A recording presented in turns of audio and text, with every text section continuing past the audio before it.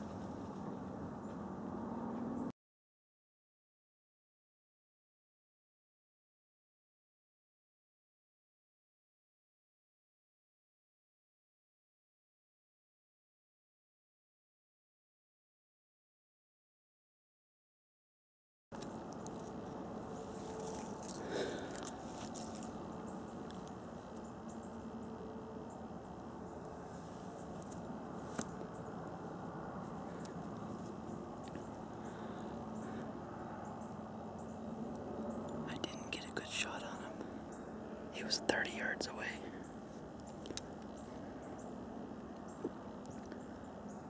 I don't think I got full penetration. I gotta give him a couple hours. I'm gonna wait here.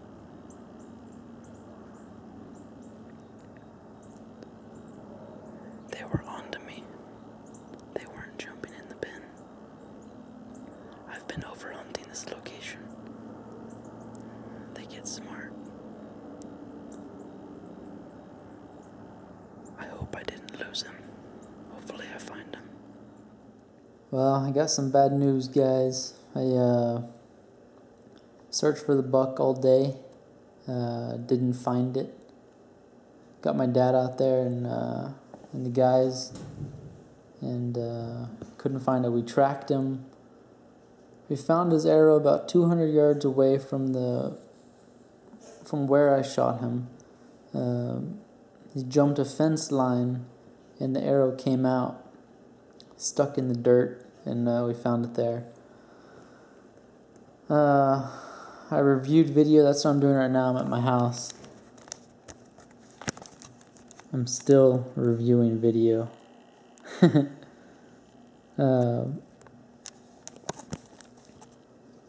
According to the video, I had a good hit on him.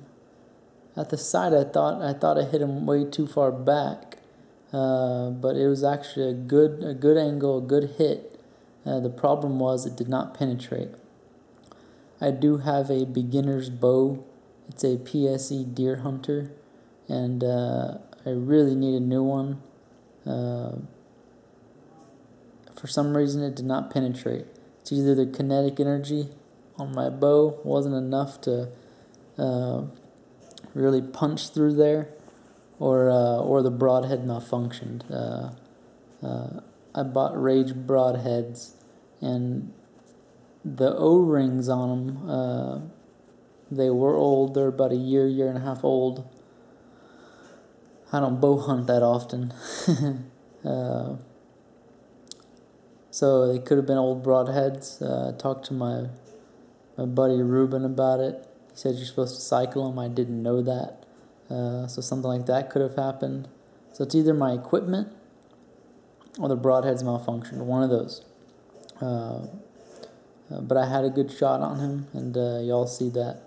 And that makes me happy, but that pisses me off too, because you don't want to have an equipment issue. When you're dealing with a trophy class buck like that, your first bow buck, you don't want to have that. The arrow looked like it penetrated maybe 5 to 7 inches. So it's going to take him a while to expire. I'm going to try again tomorrow morning and see if we can find anything. It's been a tough day. But I'm still hopeful. We'll see. Stay tuned.